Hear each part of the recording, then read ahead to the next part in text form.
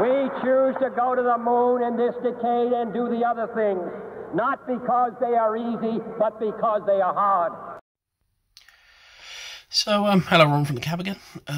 Just a quick, what's been going on? Spent the last week and a bit retracing all the wires of that, the reverse speaker. There might be a separate video. It's all now coming down the actual wiring loom down here, and then I brought it down the B pillar. And there's everything, and it goes into the bottom. Eventually, I have a switch just in the panel here, but so that's been somewhat overtaken by events. So the chap came to look at the airbag light.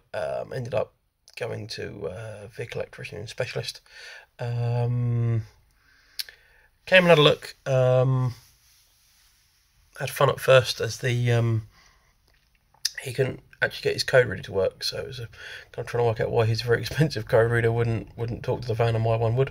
It turned out that it was to do with the power supply being provided by the port reader. Coupling that with what was going on the airbag, he'd done some continuity tests and bits and pieces off the pinout, and basically what it turned out is airbag module might still be knackered, but the reason it's coming up with the error on the dash is ECU into the dash can't speak to the airbag control module. When he tested the power with the engine running, it was 0 volts, and it should have been 3 to 6. So it's actually the CAN bus system. Now, to make this more fun and interesting, apparently there's no part of the wiring loom that is factory original. So yeah, joy.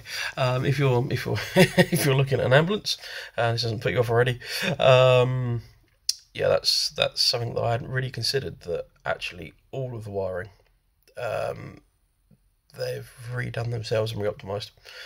So it's not quite as simple as we'd hoped, where it could even just switch the cables out, because everything has been changed, moved around, different wire bundles, etc, etc. So he's gone away. He's trying to find all the ports and where the bits and pieces are.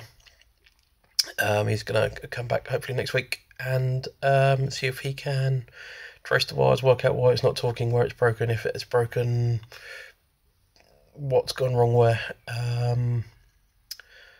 So yeah, we shall see. And that's where we are with the airbags. So yeah, still a bit hoovering and tidying up to do,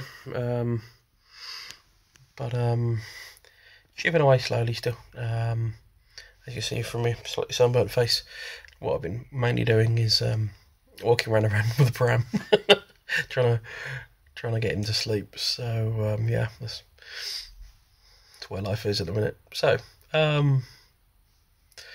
we shall see how next week goes. I'll try doing another little mini update for that. So hope everyone is well. Ciao.